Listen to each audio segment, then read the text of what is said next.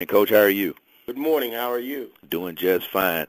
Jackson State's coming off of a convincing win over the weekend, beating Prairie View 34-13 in come-from-behind fashion. And this weekend, Jackson State is on the road against Arkansas Pine Bluff, and that is our SWAC TV game of the week.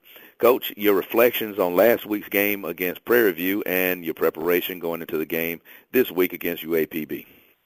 Well, it was a hard-fought battle. We didn't score really until the second half, and they were up on us 10-0 going into halftime, and they were playing pretty good football. And I'm just glad that we were able to come back out in the second half and make some big plays from a defensive point of view, and offensive standpoint of view. We made some interceptions, which we haven't had in a while, and then we were able to run the football very, very well, which we haven't done in a while. And I'm just hoping that, with those two things happening, getting some turnovers and things of that nature, that they continue and that we continue getting better as a team with our special teams and trying to put all three phases together is what we're trying to do right now. And we're working hard at it. We're sticking with it.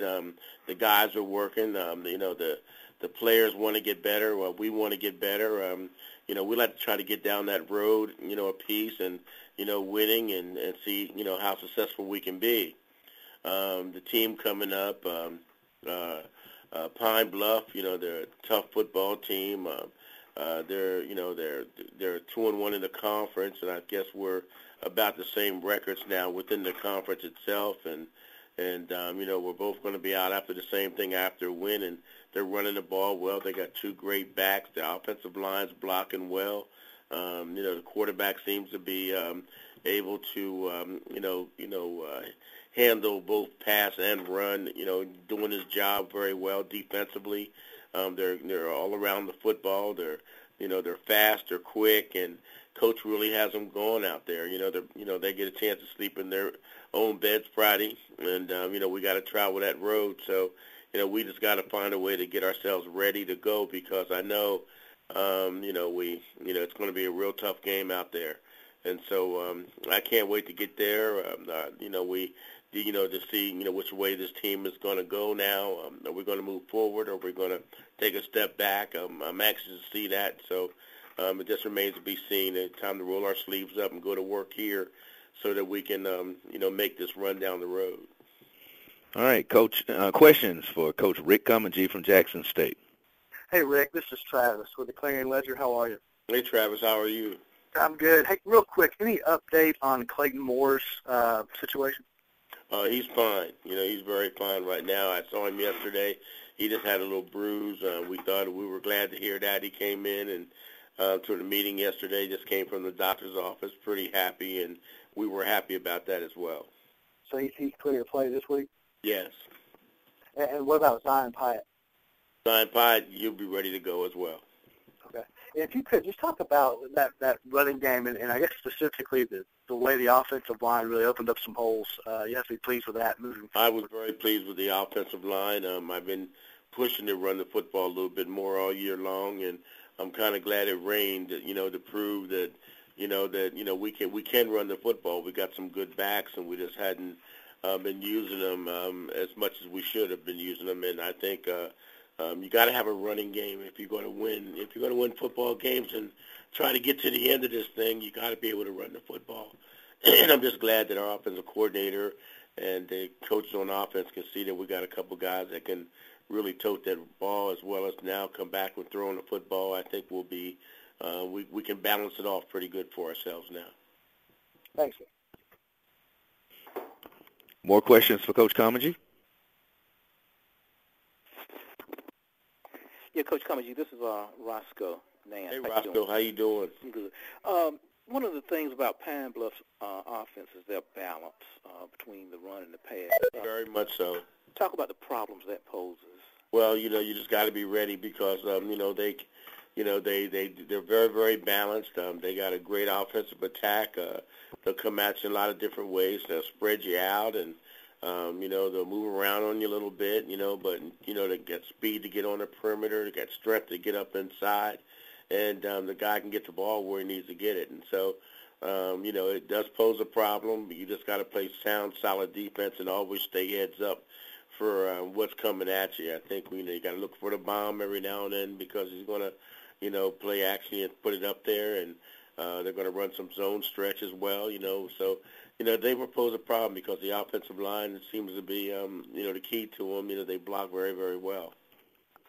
Well, talk about the quarterback and the job that he does kind of, managing this and controlling. He does manage that team very, very well. He if it's not there, he's going to take off and run and try to hurt you. He does a great job of managing, does a great job of looking to the sideline, getting his checks. If he's not checking themselves, they look to the sideline, and the guys upstairs are doing a good job of putting the right plays in at the right time. And so, they got a good mixture of, cut back and different type of things. They're a good football team. They are a good football team and a good offense. And I know last year they ran on us for about 200 some yards. And so, it's a concern. We just hope that we're a better football team today than we were a couple of weeks ago. And we're ready for what's coming at us. I just believe that we're a better football team than we were a few weeks ago. Okay, Coach, thanks. Thank you. Coach, talk about the job that Tommy Gooden did this weekend, rushing for 135 yards and touchdown. Tommy Gooden has always been an explosive back, a good back for us, hard runner. And, he kind of was, set aside a little bit because, we're trying to throw the football and trying to put some guys in the game that can get down the field and catch the football maybe a little bit better. We 5 here and 5 there, but, we're kind of settling back now to the type of offense that, I like to run, and that's put some big backs back there and bang at you and come at you with some play action and do some, good old rock'em sock'em football rather than, trying to always be so designful, in the passing game. Even though I know we need it, and it's there for us, and we practice it, I just want to make sure that we can do both. We can run when we need to and throw if it's necessary and do those type of things. Coach Comegy, Luke Williams from the Black College Sports page. Who starts at quarterback this week? Well, right now, we're going to look at film. I'm going to talk with the offensive coaches this morning. We got in real early, just looking at breaking down film. We haven't made any position or personnel changes just yet. We're going to talk about that, as soon as we finish breaking film down. And then we'll go out, because the kids are in study table today. So we'll make all those decisions before the evening's out. And Moore went out Saturday because what happened? He got hit. It hurt his I think it was his shoulder, and his not his throwing arm, but the opposite shoulder, and so we didn't know. We took him out, got him to the doctor real quick, and so right now we came in yesterday. It looks like he's fine, and so I'm going to talk to Coach this morning about what he's feeling, what they're thinking from an offensive standpoint of view, and then we'll make that final decision. But McDonald's healthy. I liked what McDonald did. I like what McDonald drove the team down and did a fantastic job when he came back in the second half. And, he's the guy that was instrumental in putting points on the board and was the guy that was getting us in the end zone and scoring a touchdown himself. He played good football for us. And so, I have no qualm about who we start at this time because I really believe that McDonald grew up himself in that game. I think he saw something about himself that he knew that he needed to step up and do the job, and he really did. More questions for Coach Comegy? Coach, going into halftime, as you mentioned earlier, Prairie View was controlling things. You were down 10-0. What was the turning point coming out of the locker room where you exploded for the 20 points in the third? Well, I think, we got a little spark out of Moore when he came in. He running the football, driving the ball a little bit down the field. And I just think, they came out determined. I don't know if it was more as the kids came out more determined to win. It was a game that we knew we couldn't drop. We had all these fumbles. We had 6 fumbles.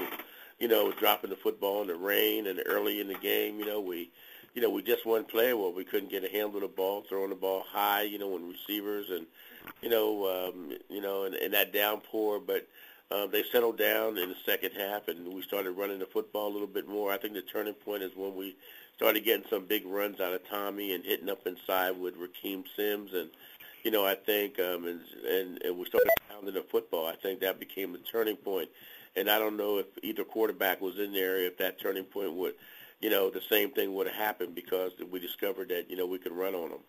And so once we did that, we went ahead and just continued running the football. And then defense started coming up with some big plays.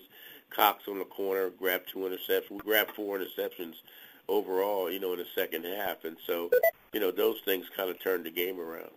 Block punt for a touchdown and things like that. So, big plays started happening on our side for the first time.